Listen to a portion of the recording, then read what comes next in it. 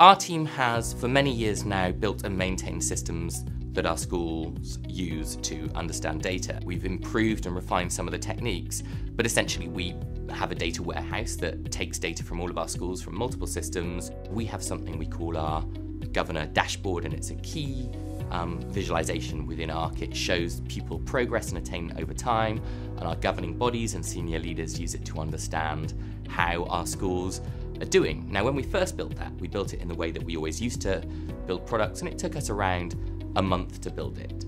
That's a month of elapsed time, but probably about a month of effort time when you add up all the people that contributed to that process. Actually, if we can create visualizations in Tableau, it's so much quicker, it's so much faster, and it will push us towards best practice and what a report should look like, that actually we'll get great results from the users and better understanding of what a report should actually look like and what that data is telling people. You're not just looking at it for fun, not just looking at it to create pretty pictures, you're looking at it to make different management decisions. Now, why am I talking about that in the context of Tableau?